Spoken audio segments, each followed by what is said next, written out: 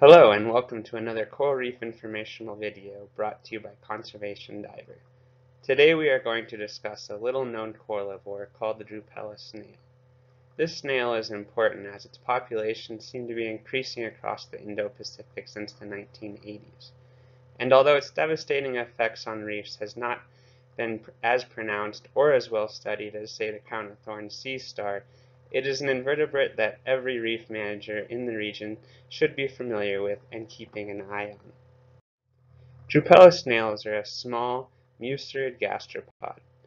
Although there are several species described for the group, three are most relevant when it comes to outbreaks and overpopulations. Although in our research we have found them consuming over 47 different species of coral, Drupella tend to feed primarily on Acropora and Montipora, the fast-growing and structurally diverse corals of the reef which provide much of the habitat for fishes. These are also the corals most threatened by climate change, which adds more salience to the issue of compounding impacts through coralivory. Prior to the 1980s, there were very few descriptions of these species throughout the Indo-Pacific, and they were not commonly listed on species inventories or reefs throughout the region. Then, beginning in 1976, there was an outbreak of Drupella snails in the Aizu Islands of Japan, which was described in a 1982 paper by Moya. The next documented outbreak occurred in the Nigaloo Reef in Western Australia, as described by Ailings and Ailings in their 1987 paper. Occurrences increased throughout the 1990s, with documented outbreaks in Kenya in 1994 and the southern Red Sea by 1996. In the 2000s, outbreaks were described on the reefs of Hong Kong and the Gulf of Thailand, and once again in the southern areas of Japan.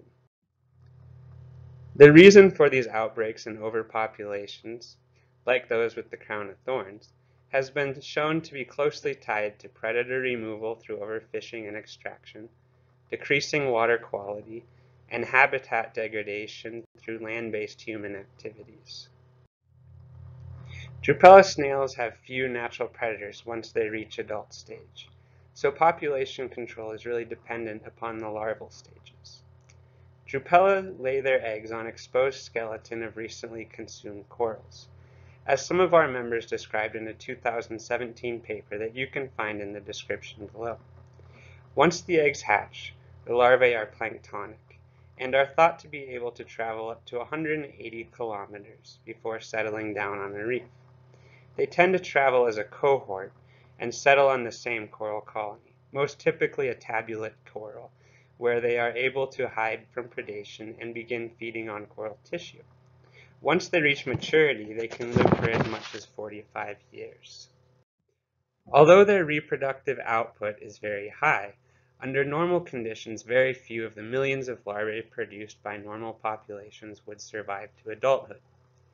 As shown in the example figure from other spawning marine species, at every stage of development, a significant portion of the offspring will die or be predated upon. However, as plankton levels increase due to nutrification, less larvae starve before settling. As overfishing removes filter feeders and predators of the larvae, more individuals make it to the settlement stage.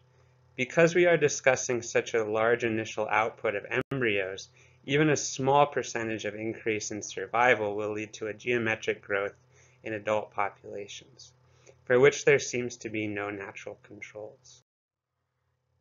The overall effect of increased predation on corals by Drupella snails, especially on the vulnerable Acropora and Montipora families, is an alteration of population structure and a reduction in the health, biodiversity, and abundance of corals on the reef. Combined with other threats, this acts to reduce coral reef resilience, or the ability of the ecosystem to withstand or rebound from other natural disturbances.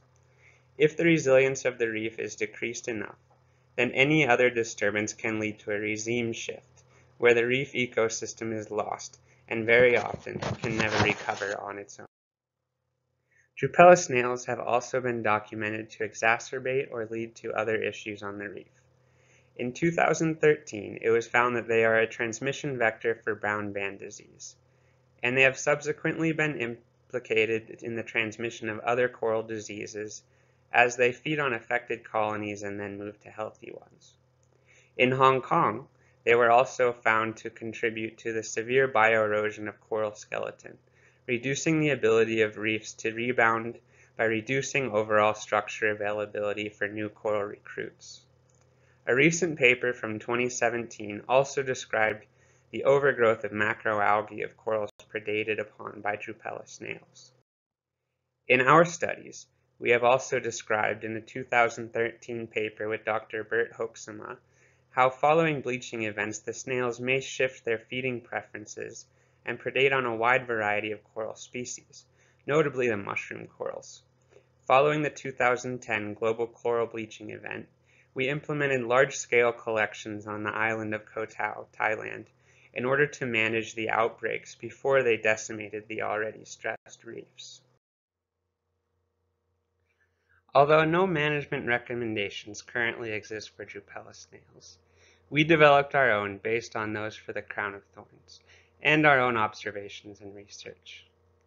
These include when more than 10% of colonies for any single species are affected, during mass disturbance events such as bleaching, when feeding shifts are observed, where populations of predators and filter feeders have decreased significantly, or in areas where water quality has been significantly altered.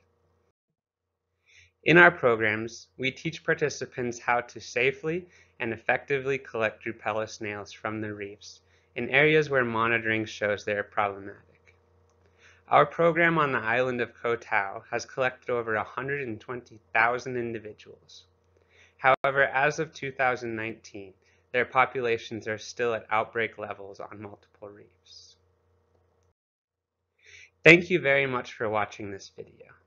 If you are interested in exploring this topic further, you can check out some of the links in the description below. Of course, if you enjoy these videos, please like and share them, and don't forget to click to subscribe to our channel. We will try to put out more of these videos as we are able, so be sure not to miss any. You can also support our efforts at creating a new generation of marine conservationists by donating through the link on our website or by checking us out on patreon.com. Of course, you can also find us on all your favorite social media sites. Thanks again for your support, and keep up the fight to save our planet's coral reefs.